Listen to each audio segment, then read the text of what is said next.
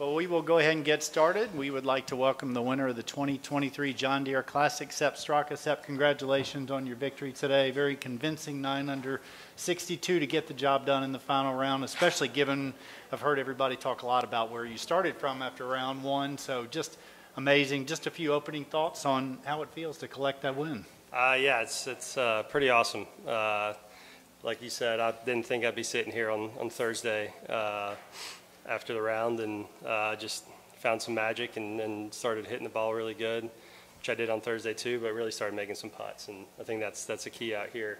You got to get the putter hot, and thankfully it stayed hot. Was there a big difference today? Did you find something yesterday? Was it a mindset, or was just things just kind of go your way today? A little bit of a tweak in the setup. My toe was getting up a little bit. Tim Yelverton, who I work with on putting, texted me on Thursday night and said my toe was sticking up a little bit, so just got the hands a little higher, flattened that thing out, and yeah, started online and got hot. And one last question for me, and then we'll open it up for questions. With the win, you moved to 18 in the FedEx Cup, 27 in the official world golf ranking. What does this do for you? You may not have had a chance to fully process it yet, but what does this do just kind of with your mindset as you're looking forward to the big part of the season coming up? Yeah, it's great. It's always good to be playing good golf towards the end of the season. One of the big goals is always to make it to Atlanta, and this is a big step towards that. And hopefully I can build off of this and just keep it going. Okay. Well, we'll take some questions. Start with George. Your fellow Bulldog, Brendan, and Alex both had very high praise for your round, and why not? You shattered a 41-year record for a closing round here that was held by the late Payne Stewart.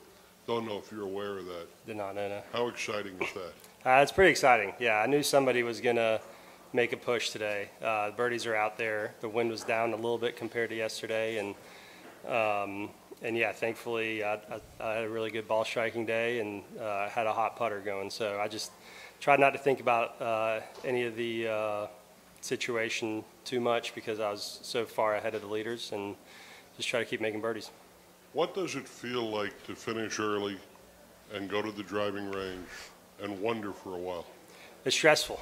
It's very stressful because at that point it's out of your hands. You know, when you're on the course, obviously you're really nervous, but you have control of the situation, and then when you're just sitting there, you kind of feel helpless. So once I got on the range and started warming up for a potential playoff, I started feeling a little better, and yeah, thankfully didn't need that playoff.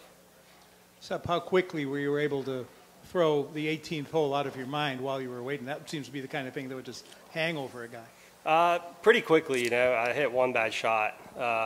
Honestly, after that, the recovery, the wedge shot was great after that shot into the green. Hit a really good number and hit a really good putt and just broke a little more than I thought. So, you know, I gave myself a lot of grace there because that was my only real bad shot of the day. So, yeah, I didn't dwell on it too much. Greg?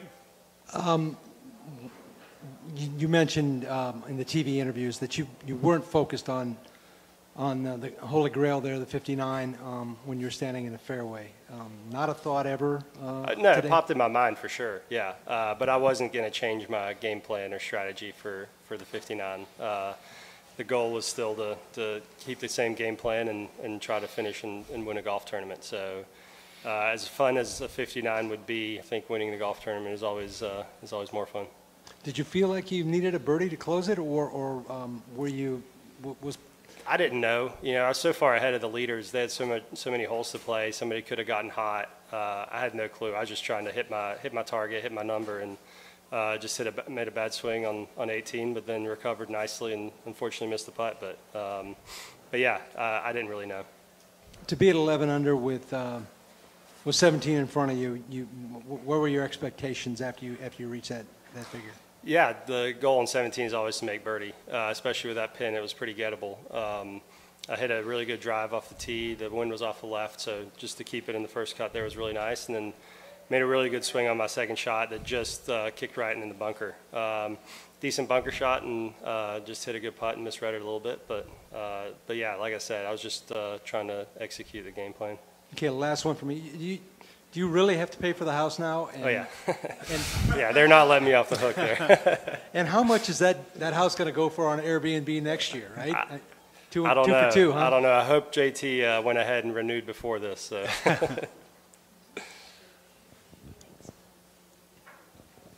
Sepp, how do you envision celebrating this victory, and who are you most excited to share this big day with?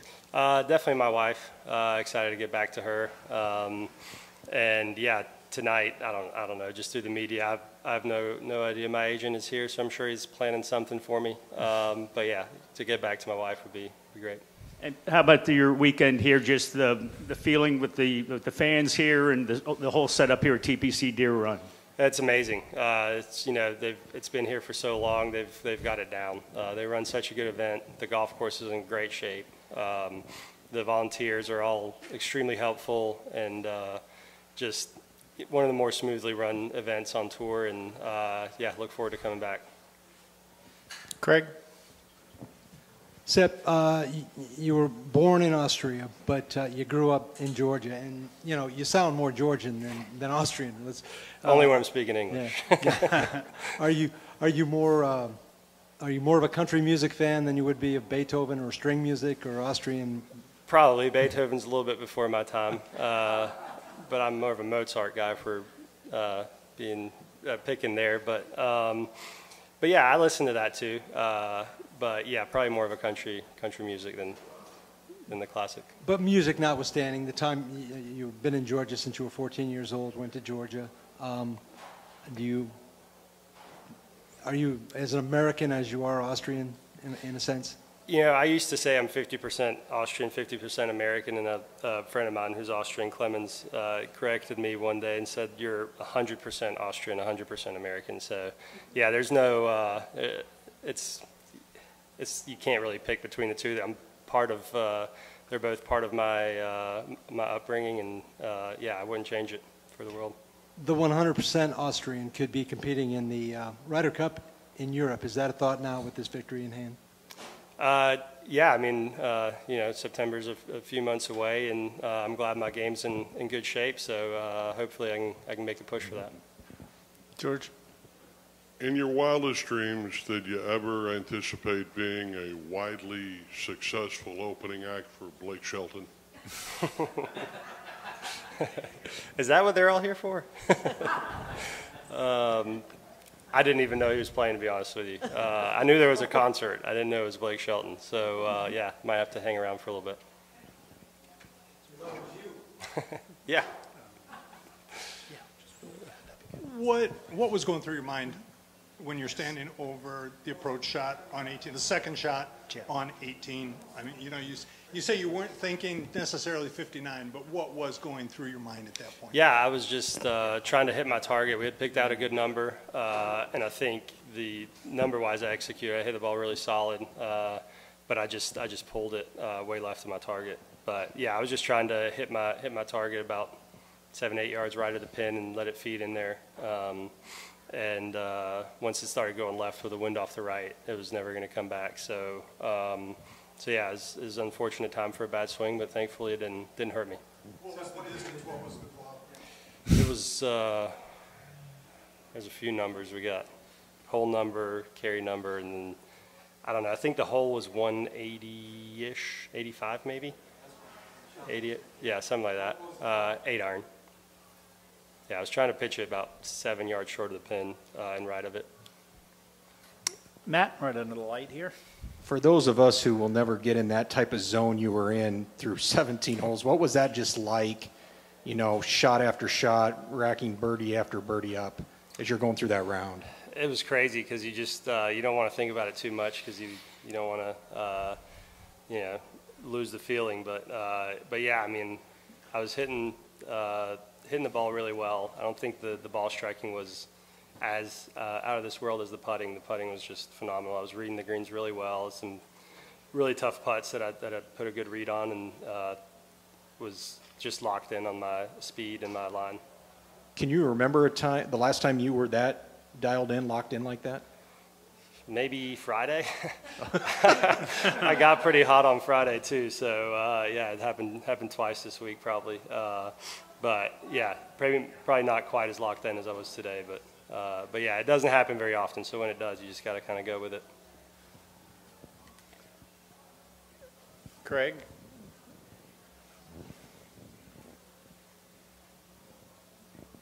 I just want to get this lady some exercise. Sepp, growing up, did you envision yourself sitting in the winner's circle for a second time? And what are your expectations? I mean, how do you view yourself in the PGA Tour, pantheon, the spectrum? You feel like you can compete with anybody out here? Yeah, I think so. I think one thing I've tried to work on a lot and have done a better job of is being more consistent in my practice, and that translating into tournaments. But at my best, I do feel like I can compete with anybody. Obviously, the last 3 days I could have competed with just about anybody in the world, but growing up, I never would have thought I would have a chance to even play on the PGA Tour. This is all just a big dream come true. I never really had a whole lot of confidence in myself growing up. I always was around really good players. My brother was a little better than me. My class in high school was full of really good players. So I never really had a lot of success early on, and never would have even dreamt of playing here, let alone winning twice on the PGA Tour. Going forward, knowing your Thursday round and where you're sitting right now, how will that help you in the tournaments down the road, knowing maybe a shaky start, but just stay at it? Yeah, for sure. You know, anytime you play a tournament, you get in contention, you find out something new, and that experience is invaluable. So just knowing that, you know, I was in 130-something place after the first round and ended up winning, you know, you just can't ever really count yourself out, because you could just get hot any moment. All good. All right. We've